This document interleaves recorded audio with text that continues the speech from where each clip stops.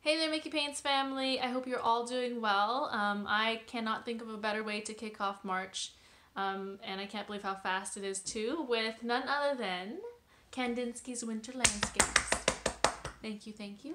I'm super excited for this painting because there are a lot of really cool colors that we'll be mixing, which will be a nice challenge, but also very simple lines where you don't have to worry too much about making it perfect with the trees and the houses and the mountain there.